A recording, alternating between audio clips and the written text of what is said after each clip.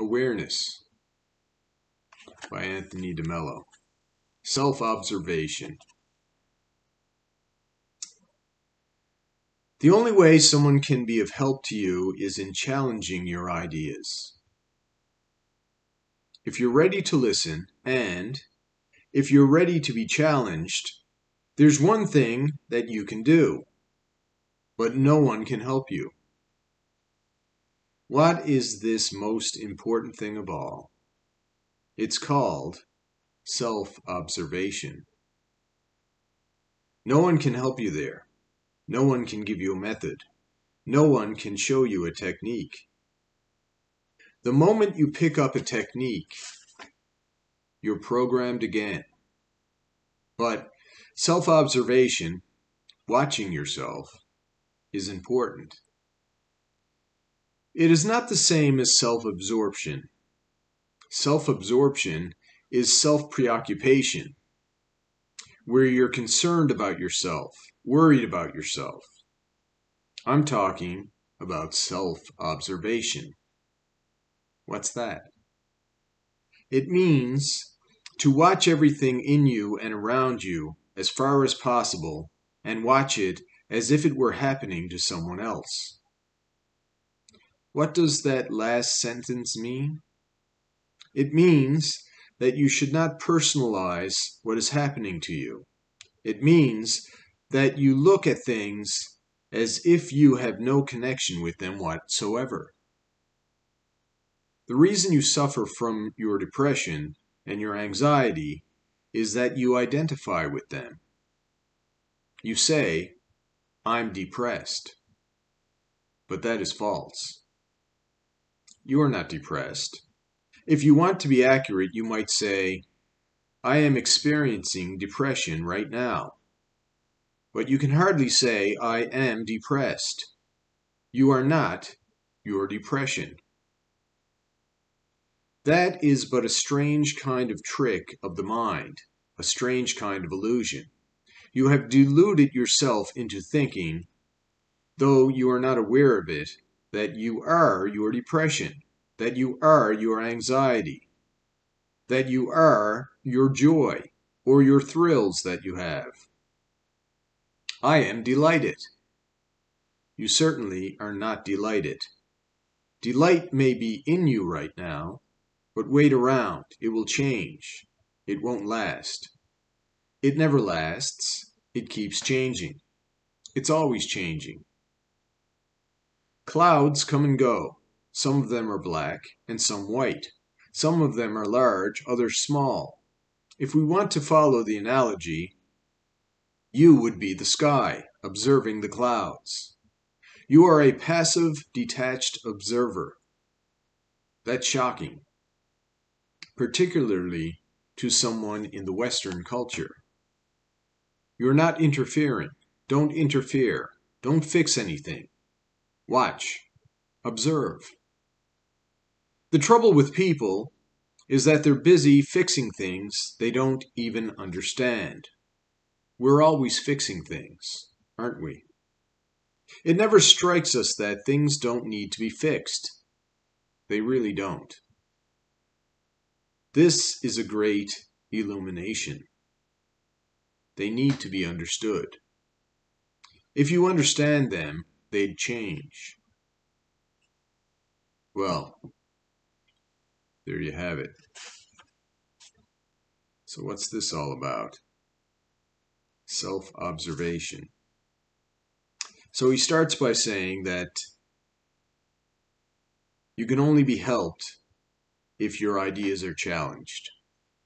It means don't hold on to your ideas too strongly. You can change your mind. You're not your ideas. One day you may say, "This makes perfect sense to me," but with new information, you may change your mind. And you shouldn't stress over that. It's okay to change your mind when you get new information. It's okay to learn and grow and evolve in your thinking. Obviously, when I was younger, I thought differently than I do now. I've considered many ideas and I've learned many things. And as I learn new things, same with you, we modify and evolve our thinking and our ideas. More information comes in, more ideas come in. For instance, something that comes to mind is when I was quite young, I was taught, sugar and spice and everything nice about women and the Disney idea of, Prince Charming on his white horse is going to come in and save the day. And me being a male, I thought that the role of Prince Charming was what I was supposed to do. I was supposed to come in and save somebody and solve all their problems and live happily ever after. But that's a fairy tale. It's not reality. It's not true. It's a story, and it's a very unrealistic story. It's like a child learning about Santa Claus. It's not real. It's not true. But that doesn't mean you throw Santa Claus away. The way I describe Santa Claus, if my kids asked me, or if anybody asks me, is Santa Claus real? Well, the way you can view Santa Claus is, yes, Santa Claus is real. He's the spirit of Christmas. He's the spirit of giving. So during the Christmas season, you're filled with this spirit of giving, and you want to give. You want to partake in the whole Christmas celebration. So you could say that, yes, this is what Santa Claus is. He fills you with the spirit of giving, the spirit of Christmas, and you take on the role of Santa Claus. Or, you're filled with the spirit of Santa Claus. So, yes, Santa Claus is real, but it's more of an abstract concept than a person who rides around in a sleigh pulled by reindeer and goes down chimneys, right? Things like that. So, you don't want to lie to anybody, and you don't want to trick somebody and damage them later, and they have to question their whole belief structure because they were taught lies, and then they had to deal with the fact that they were taught lies, they believed lies, they lived with this, and then they had to deal with that and overcome it and reorganize their thinking. I mean, that's a lot of work that, you put on somebody's shoulders. But you're not your thinking, you're not your ideas, and you should be open to new information so that you can let go of your old ideas if they don't serve you. Or if you've only had half the story, you often hear that there's 3 sides to every story. There's your side, there's the opponent's side, and then there's the truth somewhere in between. And there's some truth to that. It's like the story of depending on which version of the story you've heard, several different guys who meet an elephant, several blind men. Sometimes it's 3, sometimes it's 5, maybe it's 8. One blind man grabs the elephant's tail and he says, oh, the elephant's like a rope. The other guy grabs his leg and says, oh, the elephant's like a tree. The other guy feels the side of the elephant and he says, oh, the elephant is like a wall. The other guy grabs his tusk and says, oh, the elephant is like a branch and, a pointy stick. And the other guy grabs the elephant's ear and he says, oh, the elephant is like, a fan. And the other guy grabs the elephant's trunk and says, oh, the elephant is like a python. Are they wrong? No, they have their point of view. They don't have the whole picture. And with more information, they evolve their idea. And hopefully, when you evolve your idea, it's like you get closer and closer to the truth. The more you learn, the closer you get, provided you have good information and good teachers and you're not trapped in some ideology or some false narrative. You're into an echo chamber and you're only listening to people who believe the same nonsense, very cult-like behavior. You have to beware of that. Get your information and consider different ideas and use critical thought and logic and make up your mind for yourself. And the same with your depression or your joy or whatever. I mean, this idea that I want to be happy, let's be happy, life is about happiness. Well, that's not true. Happiness comes and goes, just like joy comes and goes, just like depression comes and goes. You can't just fix yourself into a state of happiness. That would be insanity. That would be a manic state. Life's not all about happiness. Happiness is like spice that sweetens up your life or adds flavor to your life. Most of life is drudgery. Most of life is boring. Most of life is work. This is the reality of life. And you get sparks of happiness here and there. And sometimes you have sorrow. And there's another saying that, if you didn't have sorrow, you wouldn't understand happiness. If you didn't have bad times, you wouldn't appreciate the good times. This is all part of life. But these days, people think they're supposed to be happy all the time. They go around with their phones and their computers and TikTok and different things, and they're constantly being stimulated with just stimulation, and memes and funny things. And this isn't reality. This is escapism. This is what people do when they avoid reality and they waste their time. And it's no different than an alcoholic constantly drinking, a drug addict constantly using drugs. It's a trap. If you want to be happy all the time, you expect to be happy all the time, you're going to be disappointed. And this is one of the main reasons relationships fail. Relationships are like anything else. They require work. If you want to have a strong, healthy body, well, you have to eat right. That's boring. That's hard work. You have to avoid the junk food. You have to eat the food that you may not want. But if you stick with this program, you'll have a healthy body. And once in a while, you can treat yourself. But this is one of my major struggles, is I have a sweet tooth. I can't have candy and sugar and chocolate and things in the house. I'll just eat it all the time. This is my vice, and I struggle with it. And yes, sugar is the most addictive substance in the world to a human being. So that's the problem. But I counteract this by exercising. If you want strong body, you have to exercise. You don't want to.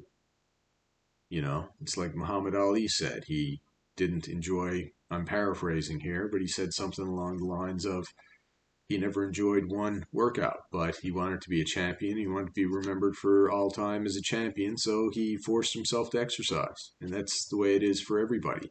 And with relationships, it's the same thing. Most of the time you're in a relationship, for instance, a marriage, it's all about cooking food, preparing food, buying groceries, doing laundry, cleaning dishes, cleaning the house, working, trying to earn money, trying to keep the family together. People are sick, people are well. It's a juggling act, but there's pleasure and enjoyment here and there.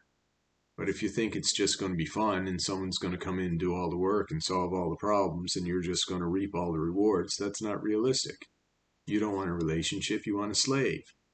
And in the old days, people understood that life isn't happiness, life isn't joy. You're not joy, you're not happiness. That's not a goal, that's not realistic.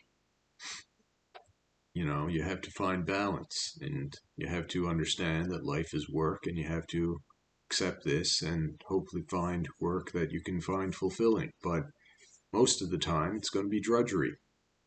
But happiness comes, sadness comes, good times come, bad times come. And to enjoy the good times, you have to go through the bad times sometimes. And that's life. These days, people don't commit. They say, oh, this isn't fun, I'm leaving. Well, that's why so many marriages fail, so many relationships fail. And with apps and things, it's so easy to meet other people and ditch other people.